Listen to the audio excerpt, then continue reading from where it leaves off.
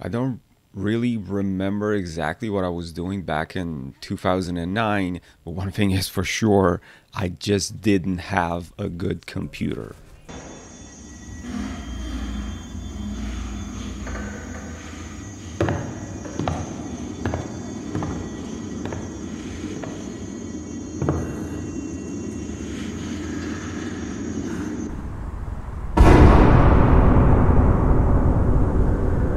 After the butcher was dead, peace returned to Paris. At least for one night.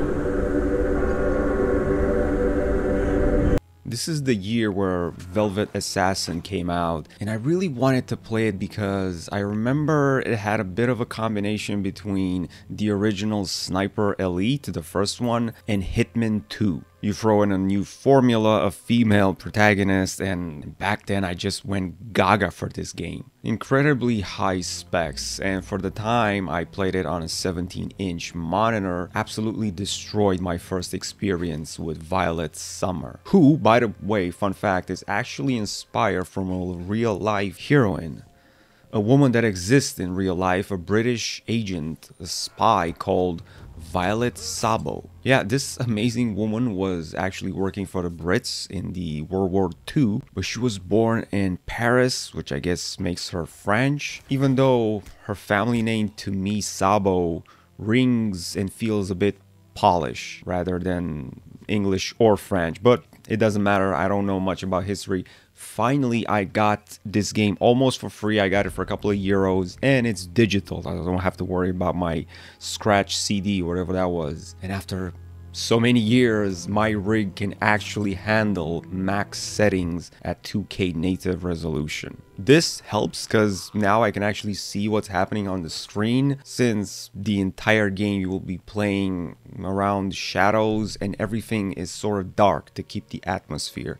You do get some yellow beautiful sunset and some cloudy dark skies. The graphics for that time, perhaps even now, it still holds up. It looks good and it gives a good feeling. Unfortunately, very clunky mechanics is what did not impress even back then in 2009. The fact that you cannot jump using space. Instead, every single action our female super spy has to perform, you get to left click. And I guess a lack of complete no multiplayer gave it bad reviews in 2009. But things over year change, you know, and these video games, even though they're old, now we look at them with different eyes. While I have no idea how accurate the missions are to what really happened in real life, I can say that this is the second stealth video game I've ever played that has the most stealth feeling to it. Second to Splinter Cell Chaos Theory, that one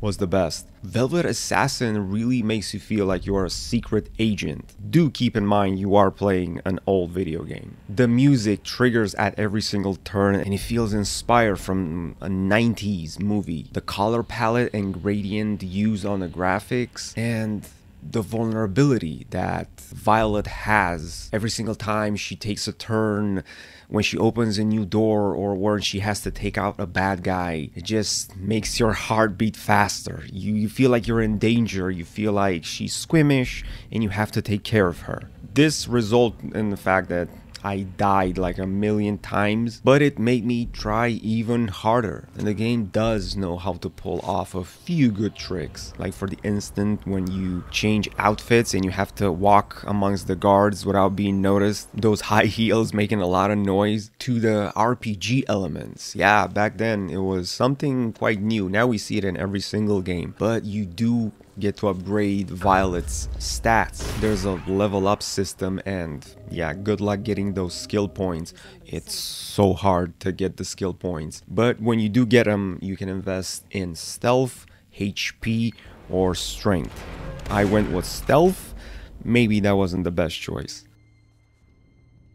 The flashbacks that she gets is basically telling the story backwards. She remembers the missions and the places where she was sent and all the areas that she previously visited. I must say the game really quenched my thirst for sneaking around. Last time I played a stealth game, it was the Hitman trilogy, the new one, the remastered one, whichever, the one from 2018, and I was so angry at that game. I made a review. It was 200% all negative stuff, only criticism, to the point where I didn't upload it because I was afraid I'm gonna get super bullied. Honestly, the new Hitman games are just so bad. Velvet Assassin, however, isn't.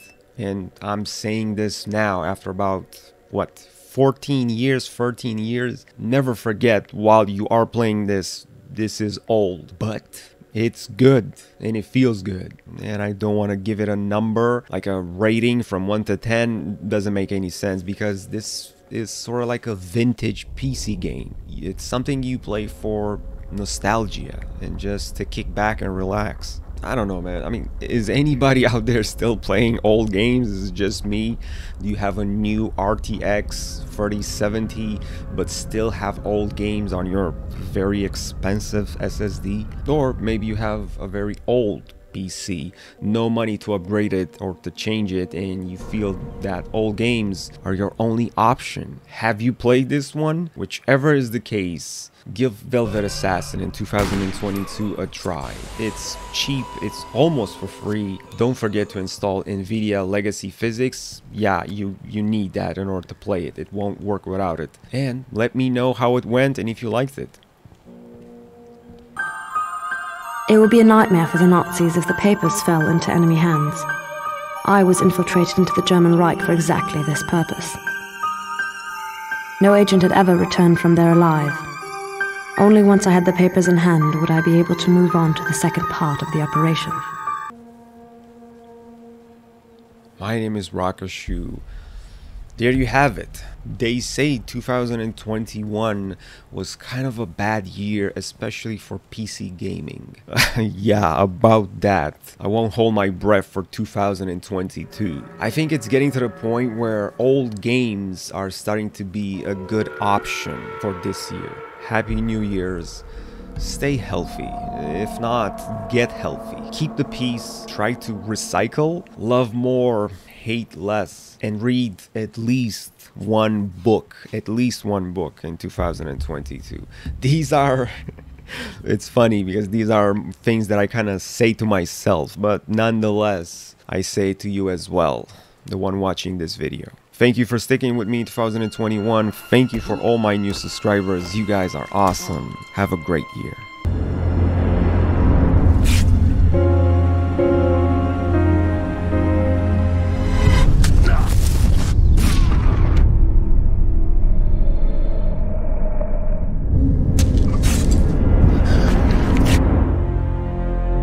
I long to be back in the war.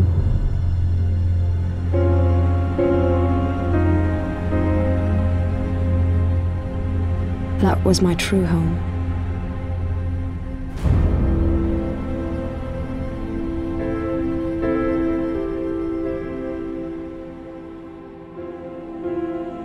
We were inhuman beings. Butchers on a field full of corpses. Corrupt and depraved.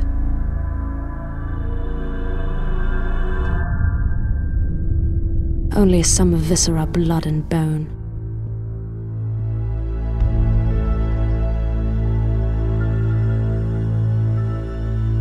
Creatures without souls.